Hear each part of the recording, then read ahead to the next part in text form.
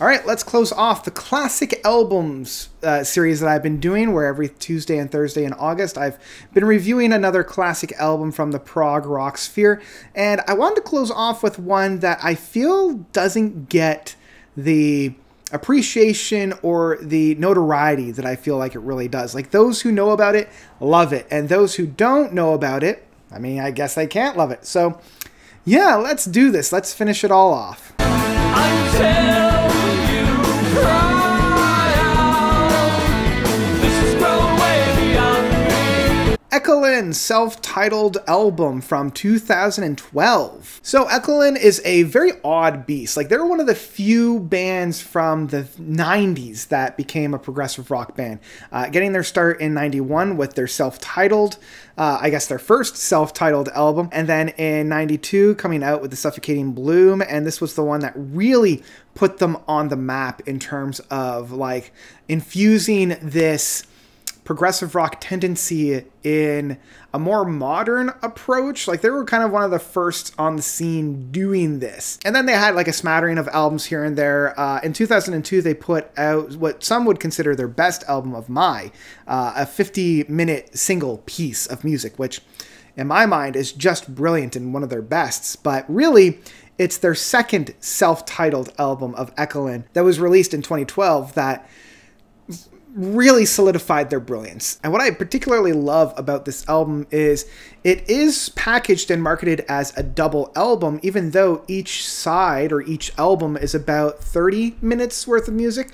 So really, you could have packaged this as a single CD, but instead they're like, no, this is a double album. This is how we want to approach that. And man, you couldn't have got a better smattering of epic tracks than on this one. The album opens up with the longest piece of Island at 16 minutes, and where this track goes, it's so jaw-droppingly beautiful. Like, what I love is that they're able to infuse this more modern approach to prog in, I don't know, such a charismatic way. You know, like, they're taking a lot of the quirkier aspects of like a Gentle Giant, but infusing them with a very pleasant and very like soothing approach that Yes would have, and taking those two ideologies and then putting it in more of a rock out piece from like the mid 90s to early 2000s.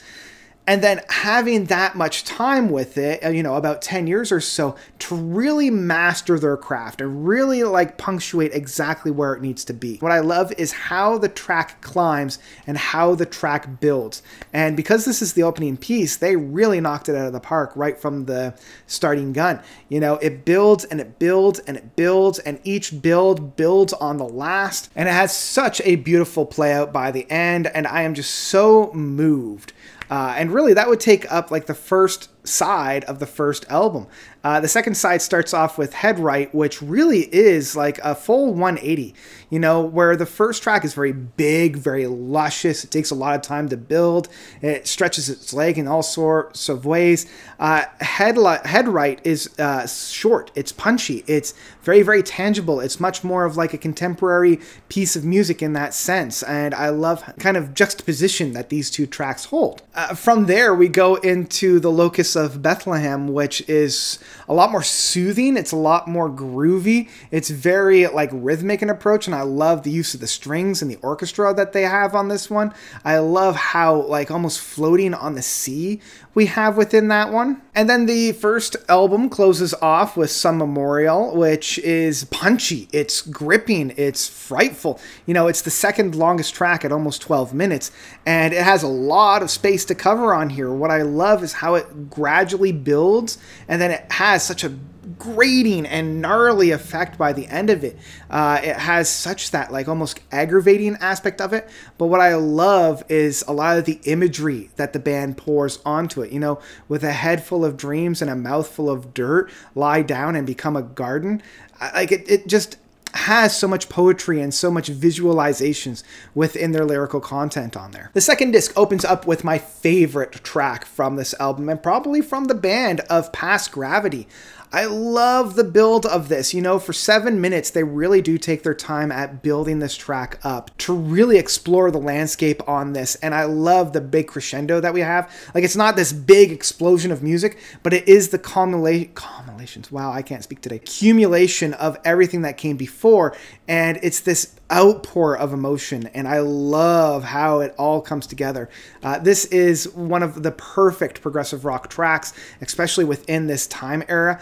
I love how big and grandiose it sounds without needing to rely on big, heavy, or meaty riffs or anything like that. It's all being propagated by a very soothing and very mellow starting point and root.